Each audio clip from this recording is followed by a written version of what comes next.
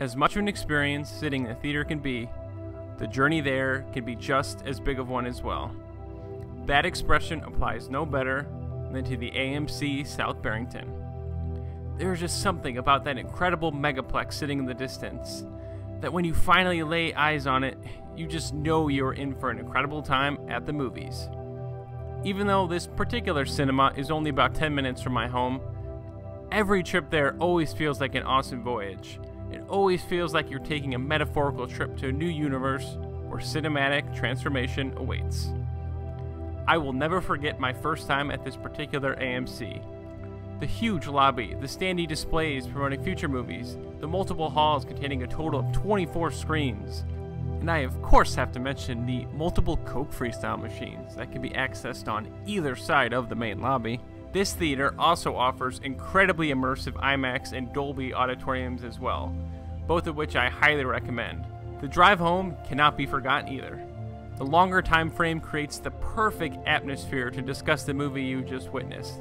My friends and I have often purposely selected this theater just so we had more time to talk about what we just watched, as we're traveling home. I guess that wouldn't all necessarily apply if you were, if you live nearby, but hey, even walking to your car at this theater feels awesome as the red glow of the AMC logo illuminates the parking lot. Now, in regards to favorite memories, there are many at this theater. Here are just a few. June 2014. My friend Alex and I recently learned how much we loved movies and going to the theater.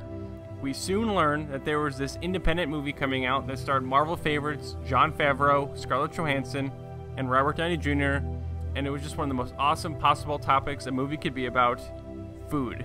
It was just something we had to see. What made this trip even more memorable, however, was that it was the first movie we ever purposely drove to a further theater to see.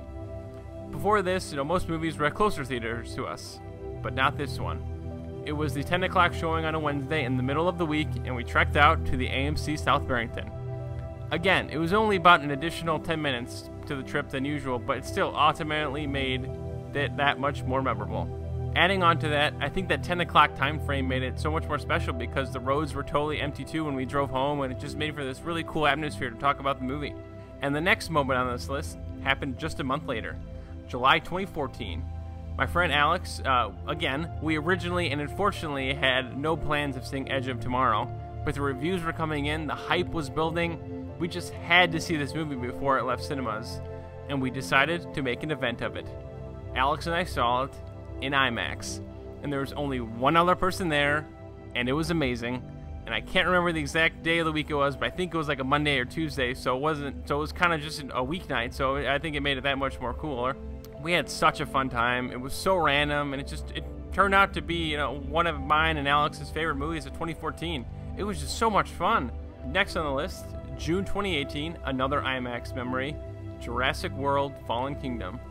Now, this movie didn't exactly receive rave reviews, but that didn't matter.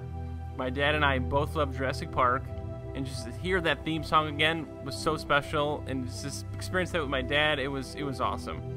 And I have to say, we were both particularly excited when Jeff Goldblum reappeared as Ian Malcolm. Great seeing him back.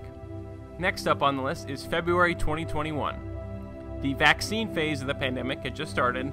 I had not yet been vaccinated at that point since my group was not eligible at the moment, but the hopes of vaccines coming out had dramatically decreased my anxiety, and I was so ready to go see another movie. My mom and I trekked out to Barrington and saw Promising Young Woman. I would say this was like my first normalish movie experience in the pandemic theater area. The few before still felt a little strange. I don't know, the capacity limits were still in place for this one too, but something about this experience just felt like a regular trip to the movies. I remember being there, feeling present, and just walking out thinking, this could have been a regular non-pandemic Saturday. Carey Mulligan gave an incredible performance and just a very, very impactful movie. Last on the list is from July 2021. And just for a few reasons, my anxiety was not great the week leading up to this particular memory. I was having a rough few days, caught in my head about a few things, but then a nice trip to the movies with my friend, Frankie, sincerely made it all better. The film we saw was The Green Knight, and it was undoubtedly one of the most atmospheric movies of that year. Being transported to that world and being at the theater with my friend, it just reminded me how therapeutic a trip to the movies can be, and how much I missed that aspect when theaters were shut down, about 7 or 8 months before then. Again, huge shout out to vaccines, just all the healthcare workers for making trips to the movies possible again. Sincerely, thank you. Now, I know I said the last memory was the last one of this video, but there was one I wanted to add that happened after I initially recorded this video. The real last memory in this video is from April 2022, and the movie was Everything Everywhere All at Once. This one is special for quite a few reasons. First, and most importantly, however, this is the first movie my girlfriend and I ever saw together.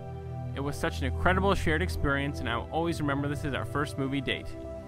Adding on to that, the movie was amazing and so much fun, definitely recommend, and the weather was my favorite type of movie-going weather, that perfectly crisp fall or spring night, in this case spring. There's just something so relaxing about seeing a movie when the weather's like this. Lastly, the driving footage is footage I needed for this video to really work at all, so huge shout out to my girlfriend for filming me and making this video possible at all. And these are just a few of the memories I have at this theater. When all is said and done, AMC South Barrington may be one of my favorite theaters, and it is definitely my favorite one to drive to and my favorite one to drive home from. Thank you all for watching, and have an awesome rest of your day.